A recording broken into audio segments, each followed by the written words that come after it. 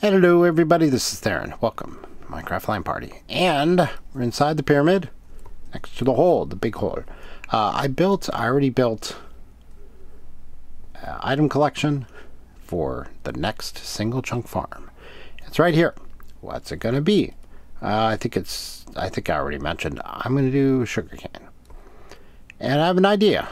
And I had an idea, I had the whole design I was gonna do, and I kind of changed my mind like early this morning. So I've been waiting to actually start building this so I could record it, and it just came to me this morning, literally in the bathtub. I was like, oh, I had this whole thing planned where I was going to do packed ice down here. I was going to do a little trench of packed ice with water flowing over here, and it created some interesting design challenges. And as a result, I decided to just say screw that and go with hoppers, because it simplifies things and it will actually let me get in more sugarcane plants. Hey, let me get in more sugarcane plants. So we're still going to use packed ice and water and all that good stuff, but we're going to do things a little different here. So let me get this base laid in. And pop and pop. And I don't need you. And I don't need you. You need a way to get back out, and that's what that is for. Hey. Uh-oh. And you. Uh-oh. I'm actually done with hoppers now and ladders. Well, not. I have ladders here in my pocket. Okay. Little ringlet hole up at the top. Kind of looks like the corona of the sun during the total eclipse. Yeah, whatever. Okay, so I had this idea, and I'm really proud of it. So normally I was planning on doing this, and then I'd do like two wall on the side here of two packed ice, and then I would start building up here.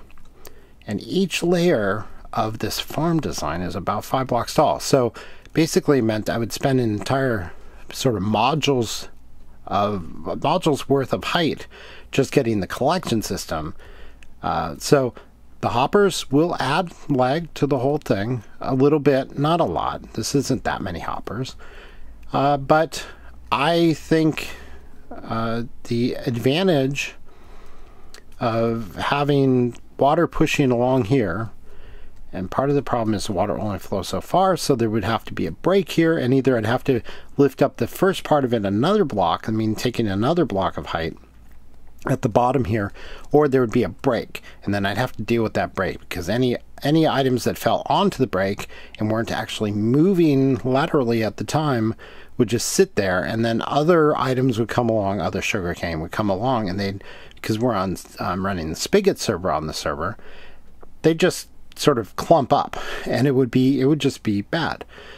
So that would be a lot of loss. So I was going to put a break up in the middle of the farm where there was a row here in each layer that wouldn't have any plants on it. So that would be lost productivity. So now I can actually build and get all of, basically I was only going to have 11 plants per module per side, and I think I'm going to get about 10 layers here, so that was about 20, and that means 20 fewer plants, sugarcane plants, than what I'm going to end up with now because of my bright idea. So now I'll get 12 per, and by getting rid of this split, I'll actually increase, as if I'm building a whole 2 extra layers, 2 extra modules, which I won't have to build. And on top of it, I get to, because I'm starting down lower, I'll get to actually probably get 11, maybe 12 in here. That means I'll have 22 or 24 modules with the effective volume 24 or 26.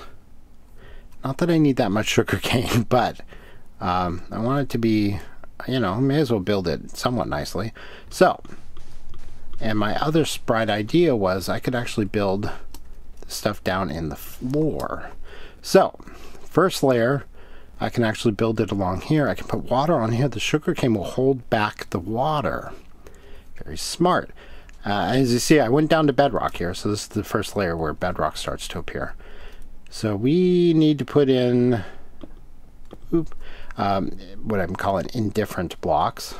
Oops. And I could use anything here. They just need to be solid blocks. And then along the back side here, not that I need it in this case, but I want to put in, I need something to hold the water that will be here in order to let the sugarcane grow. And as a result, it's convenient to use sea lanterns on the upper levels. So just for consistency, I'll put in that. So what we'll do is we'll go put in this. Yep. And then I need water. And I have plenty of ice. And I could just do one water source there and one water source here. And that would work, right? The flowing water will allow the sugarcane to plant, but I've got plenty of ice. And with the flowing water, you get water sounds, and there we go. Nice. So now I need to plant some sugarcane. Right? Pop, pop, pop, pop, pop, pop, pop, pop, pop, pop, pop, pop. And my plan was originally to put like wherever the break in the water here, so the water flows from there over here, so I'd get in something like 6, and then I'd have to have one gap, a gap like here, and then no plant. But I don't need to do that. Now on top of this, I'm going to put in a couple blocks, and I need blocks that cannot be pushed by slime blocks, and I'm using glazed terracotta, which is not going to be the prettiest thing in the world, but it'll work. And I haven't really played with the glazed terracotta much, so there's that. And then the side panels here also need to be non-pushable. Pop, pop. And here, I'm going to put in, I need a sticky piston. Pop. Yeah, and then where I need to put that? I need to put a block here that I can stand on. I'm going to use a sea lantern. Not entirely necessary. Put that away, and then because I need to be able to stand here for a moment, so I can put a observer facing in this way. And now I can place in some blocks on which I'm going to run a redstone signal. We can hide that. And the redstone goes here, here, and here. And on this gap here, I could just run redstone. The problem is the observer puts out like a 0 tick pulse. So when the it'll push all of the slime blocks, it'll push the piston out and it won't pull back. It's a sticky piston, it won't pull back the slime blocks. And that's no good. So let's go get this. Pop. And then we'll just put slime block or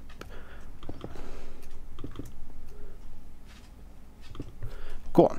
So now we just need an indifferent block here. Boop. And indifferent blocks here because the slime won't touch these.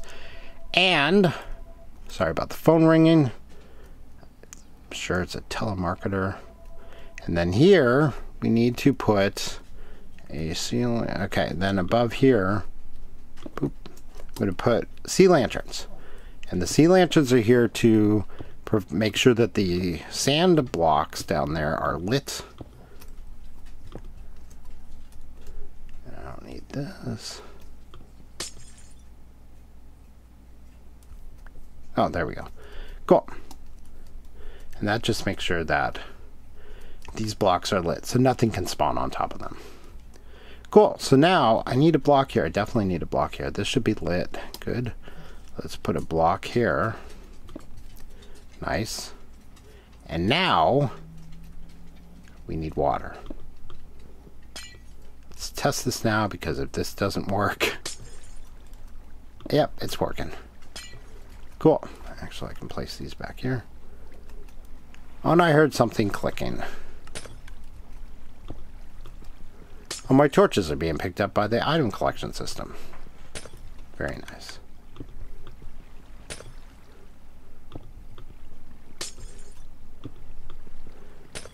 Okay, so now I have water flowing all the way out over... What's going on here? Oh, because it's going this way. Oh, that's no good. Oh, we need to fix that. Okay. I pop and pop. Okay, so that screwed things up a little bit. Okay, so that's easy to fix, because it's just comparator. Easy-ish to fix. Okay, comparator goes in here. Sorry about this. Let me get this all fixed up. Boop. And then... Oh, and I had a repeater up there. Nope, wrong key. Boop. Okay, and then I have to repair my item elevator. There we go. So now... Oh, how do I get out of this? Okay, I will have to clean up this whole area down here. This works. Huh. This will totally work. So items go down in the hoppers, like these 4 torches. You go into the dropper there, which triggers this comparator. It powers this block, which pushes the sticky piston with the observer. So 2 observers back to back, face to face, give off a very rapid fire clock. Is this a problem? No, we're all 8, 7. Ah, okay. We will fix that. We don't need this torch. Thank you. So I have to clean this all up. So that's probably a problem down there too. Pop. Okay. So this all got cleaned up and enclosed. I don't need this much empty space down here. I have a climb ladder, the access ladder to get back down here once I get it all closed up. This is fine. Cool. So now this should be working. So if I go and put sugarcane here and go pop and pop. Yeah, nice. Okay, and the sugarcane gets pushed by the slime blocks and gets launched all the way over here. You see, they get launched. That's not necessarily a good thing. So what we have to do in order to protect that from happening is we have to build a wall, a large wall. Gonna get started on it. Hey, come here. Thank you. So the wall gets to start here. Boop, boop. And I'm going to leave a little gap. So I'm going to build the wall across like this. And it's going to extend all the way up. It's going to take a lot of glass, but I have plenty of sand here in the desert. And I'm going to leave a gap here as well, because the sugarcane should only come in here. The wall will stop the sugarcane from flying all the way across. Oh, we just updated the water there from above. I didn't know that happened. I didn't know you could do that. Interesting. Okay, so this will go all the way up. And when I'll show you...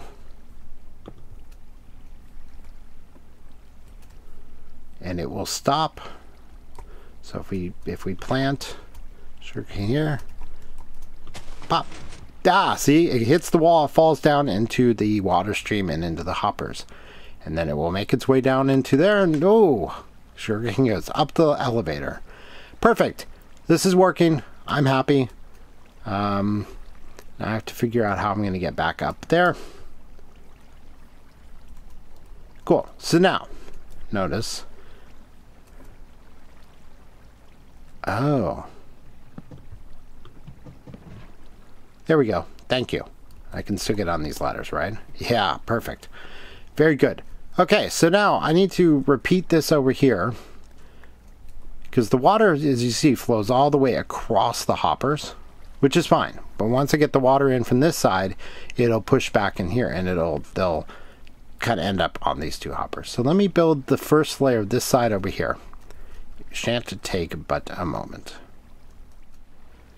So we get both sides in, the water flows in, and all flows to the hoppers, and everything works out just beautifully. Cool. So now we get to start the next layer. If it were possible to put sand floating on midair, I'd start the next layer right here, but we can't, unfortunately. So we gotta put in sand on top of the sea lanterns. That's part of what the sea lanterns are there for, and then we just kind of go from there. Pop and pop, and we need blocks here to hold the water.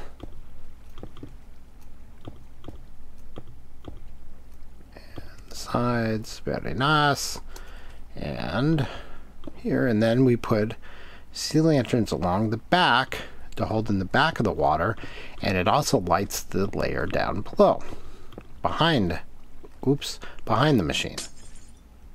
Pop. Which, because the floor here is sea lantern, isn't super critical, because it's already pretty well lit, but that's there we go. Woo! There we go. Cool. Now, of course, we can take advantage of the fact that sea lanterns give off light to melt the glass. Oops. Oh, get. Before it melts. Oh, we don't need this guy. Okay. All right. Well, I'm getting a little...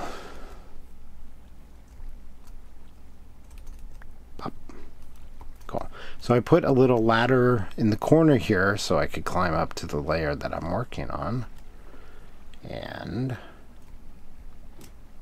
cool. All right. So water's starting to melt. Very good. And you can also break it, of course. You don't have to wait for it to melt.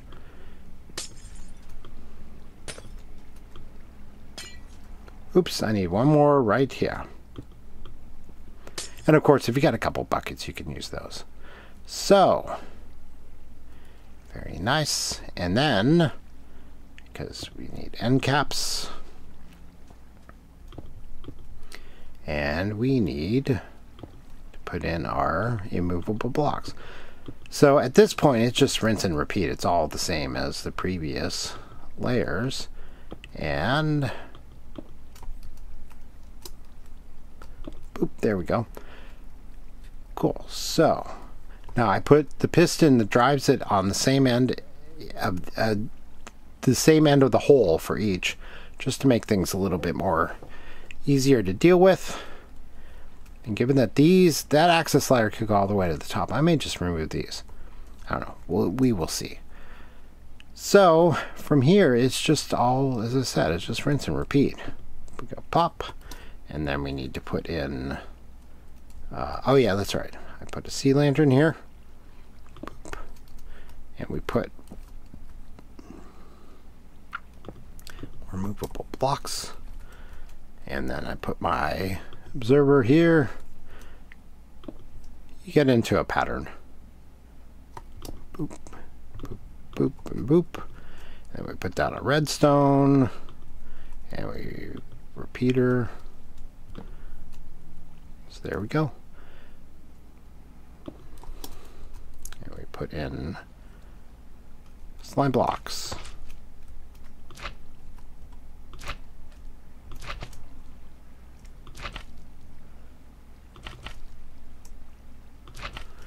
And I'm building it 12 long because that's a single slime block. Can only move 12 blocks. That's kind of an important piece of this. If I wanted to, if I had more room, I'm constricting myself here to a single chunk, of course. But if I wanted to, if I had a little more room, I could put this observer could power, I could power multiple pistons and sort of push longer chunks of slime blocks. So I can make this much larger. But I don't have enough room for that. And yeah, and I'm thinking about this now. I might, it's probably too late to worry about this, but I could, in theory, oh, can I not reach down there? I guess I cannot. But I guess I could, in theory, put one of these on each of the 4 sides, and I could just make it a little shorter. Make each one a little bit shorter. But I think this will be plenty. I really do. So these will go all the way up on each of these sides. I think along the side here, how much room do I have? I have 1, 2, 3, 4, 5, 6, 7, 8, 9, 10. A couple blocks short. So if I shorten this contraption by 2 blocks, I could put one in on each of the 4 sides, which would be a little crazy, but it would be doable. Anyway, let me put the sea lanterns in on there so I can call that layer done. And oops, pop, and yeah. Other considerations with this farm are, they're not too many, but sometimes the slime blocks will break the plant, especially when it's 3 blocks tall, and they will, the plant, the third height, the tallest portion of the plant will just drop down and it'll sit on the, I think I just picked one up. It'll sit on the sand blocks here. That's kind of unavoidable. And if I had more space between, I could, and I wanted to add another piston, like I was saying, you can use multiple pistons to push this longer. If I had the piston, instead of pushing 12 blocks long, I had only 6 long and 2 blocks tall. I could, by building this up another block taller, I could push both the second and third tall blocks of the sugarcane off, and then I could do another one over here to get the other half of it, but there'd have to be a break in here. So it'd be 6 blocks, a gap, and then 6 more blocks. That would be a little bit more efficient. Back at my base, in the village area underneath my base, I'm doing this sort of thing, but I have a minecart collection system underneath. I could put in minecart collection underneath each of these, but it would add a couple more blocks to the whole, each section. And as I said, I just honestly don't need that much sugarcane. This is a little overkill. Honestly, this much here would probably give me enough sugarcane to keep my villagers, my trading villagers, happy. And that's, you know, that's kind of the only reason I'm doing this. So this is a little overkill, but you know, it works. I think it'll be okay. And so I like it. So I'm going to get more glass, keep building this up, build a couple more layers. I have enough supplies to build a few more layers, I think. Yeah, I do. Cool. So that's that. I'll just keep building this up, and then when I get it done, I'll go ahead and show it to you. And I have to figure out what the next single chunk farm is going to be. I marked out the area for it. Whoa. Don't fall off the ladder. Hi, Mr. Torch. Thank you. Oh, let me go get you. Ow. All right.